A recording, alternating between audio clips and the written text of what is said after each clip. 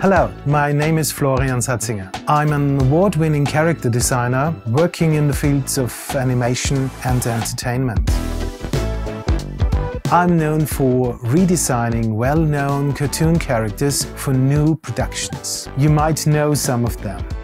I have also worked on iconic Warner Brothers titles such as the Looney Tunes or the Pinky and the Brain, as well with clients like Red Bull.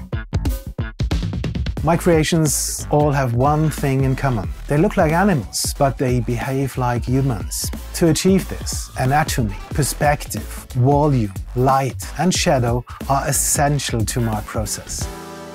In this Domestika course, I will teach you how to draw human-like animals from the first draft to the finished artwork.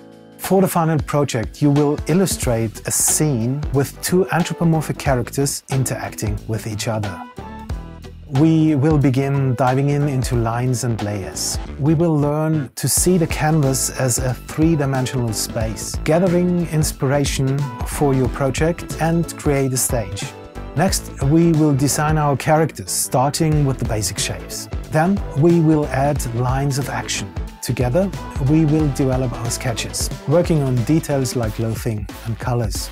I will guide you then through the process of illustrating your two subjects together in a scene, focusing on the surroundings and lighting.